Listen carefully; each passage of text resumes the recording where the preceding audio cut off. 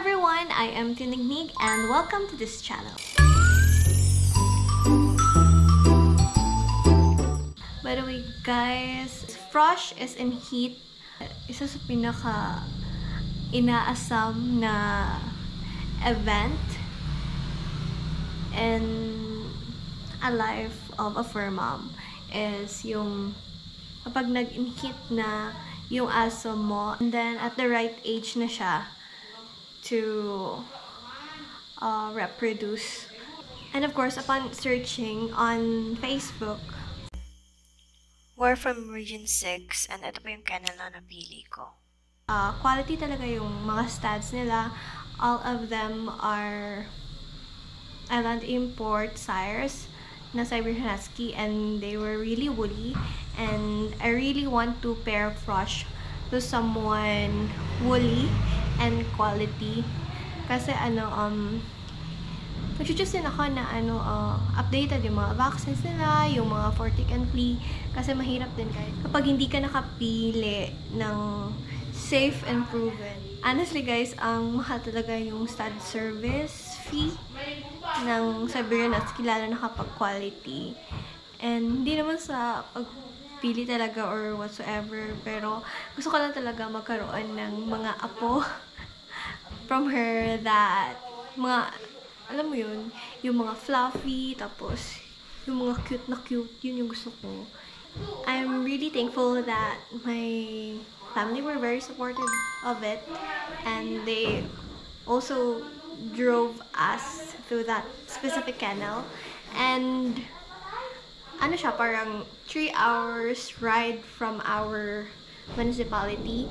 I'm really thankful that the owner was very helpful and hospitable, and I really like that talaga makikita mo yung care nila sa kanilang pups and then si Frosche din. Actually guys, Frosche was already here after spending her almost 2 weeks, primarily 9 days boarding there.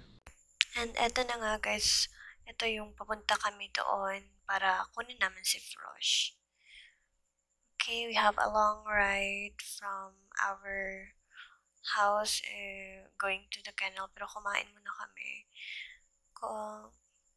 Nagsaglit muna kami dito para makapag-lunch, and ito is isa sa mga seafood houses dito sa Iloilo.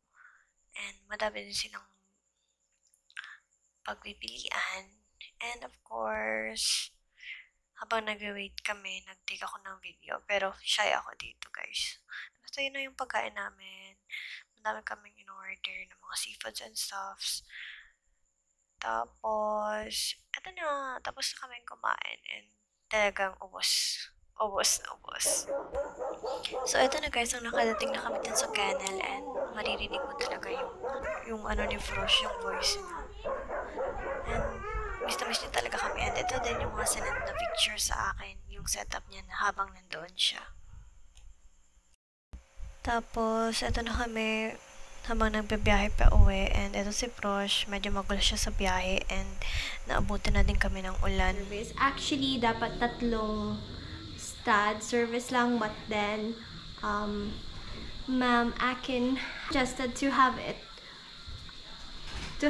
a 4th time stud session so that we can make sure na mag-pregnant talaga si Frosche. And I'm really thankful that libre na siya. Yung 2 days, additional 2 days niya doon is libre. Ang dapat kasi 7 days lang siya doon, but then she decided to make it free, and I'm really thankful for it. Honestly, I had a hard time choosing from their sires kasi all of them were really handsome, so fluffy, and then they really just look so good in person. They're also giants. Giants, like if Frosche is already big to my eyes. Like when I see her, I compare her to other dogs and she's already large. But then if you have seen their studs, you can say that Frosche, she's smaller than them, honestly guys. Like their size were 3 times of Frosche. Approximately 3 times I think. But and then they're just so energetic, and I honestly like their personalities as well. Actually, I really had a hard time choosing. They have like several stats that were available at that time. They are Big Wave, Rambo, Sirius, Gohan. I know it's 4. So they have 4 studs available.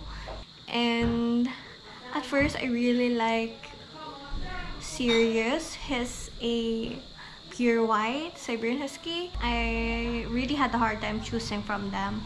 They all look really good in person, but then what separates them, or like what really made me choose one, was honestly I really want to have a pure white Siberian Husky.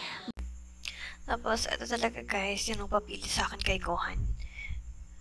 Not only sa bloodline niya, pero sa mukha niya talaga in person. He really stands out.